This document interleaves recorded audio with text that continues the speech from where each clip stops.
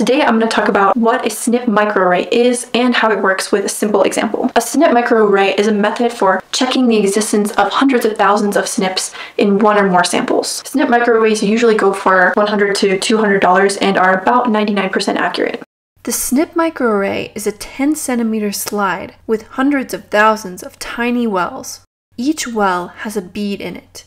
Stuck on the surface of the bead are many copies of the same oligonucleotide probe DNA sequence.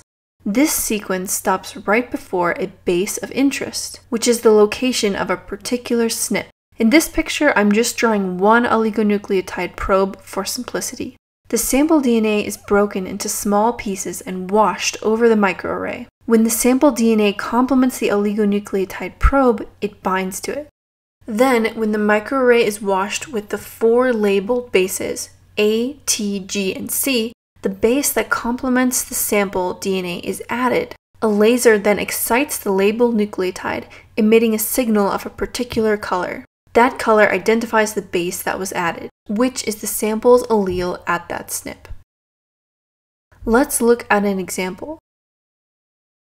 For the SNP in this example, the possible alleles are A and G. Therefore, based on what alleles the sample has, there are 3 possible outcomes. The first possible outcome is that the sample DNA is homozygous for A at this SNP.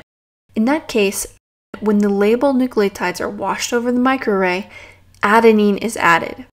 The laser excites the label on the adenine and a yellow signal is produced.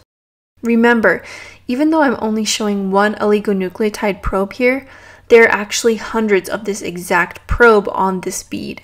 So you can imagine hundreds of instances of this reaction occurring simultaneously, producing a strong yellow signal. The second possibility is that the sample is homozygous for G. In that case, once the sample's complement DNA leading up to the SNP location is bound, a G is added. After being excited by the laser, a blue signal is produced, which again is amplified by the same reaction happening hundreds of times across the surface of this bead. The third possibility is that the sample is heterozygous and has a genotype of AG.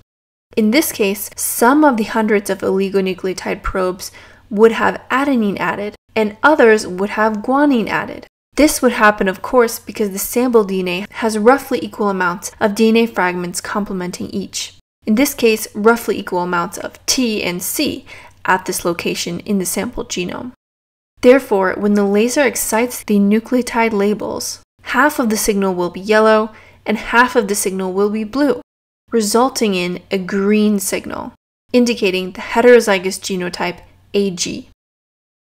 And this process is happening simultaneously on each of the hundred of thousands of beads on the SNP microarray.